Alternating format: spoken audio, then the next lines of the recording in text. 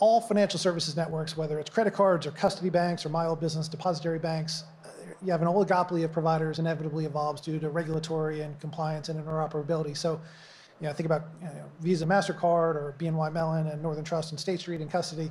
I think we're going to wind up with a very small number of public blockchains that register, ledger, and exchange the world's financial assets.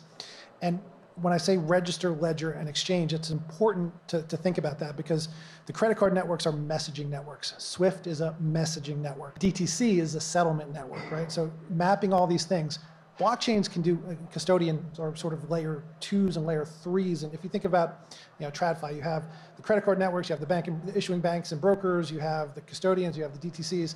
Those are all layers of a network, but most public blockchains, if constructed in the right way, they can encompass all those functions at the layer 1 blockchain level.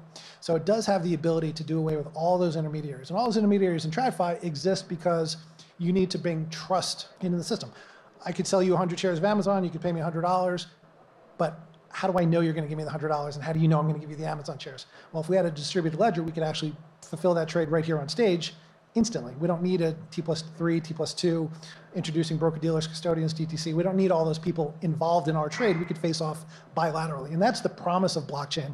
And you could do that across all asset classes. Now, also important to know that securities will never be the Bitcoin dream of anonymous and decentralized. Like, you're always going to know who's securities. You're always going to have to be able to claw it back. These are not bearer instruments. You can't lose your keys. So you have to overlay all that when you think about crypto. So blockchain, is blockchain crypto, is crypto blockchain? Yeah, they're interreliant on each other and they need each other, but they're very separate from an operational construct.